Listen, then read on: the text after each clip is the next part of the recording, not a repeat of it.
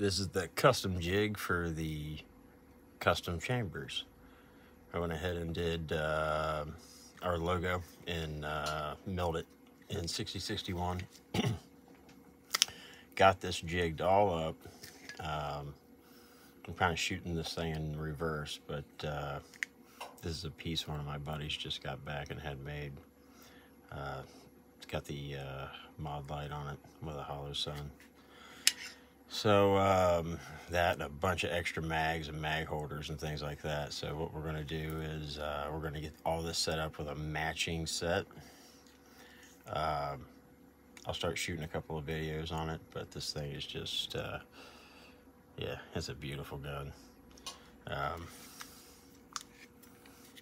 And you don't really see it because I have it all mocked up, or as I call it, jigged up, ready to make a holster. So obviously with all of my holsters, I do one at a time. Each one's individual. But every once in a while, there's you know, probably about a half dozen now. I went ahead and just made some custom forms. You know, the Tonto style. Tapers in, slightly curved, which takes some to do.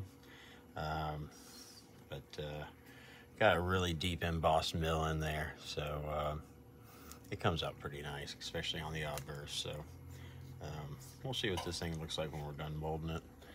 It's going to be in that storm gray carbon, so I think it's going to look good no matter what. So as long as it fits good, that's all I care.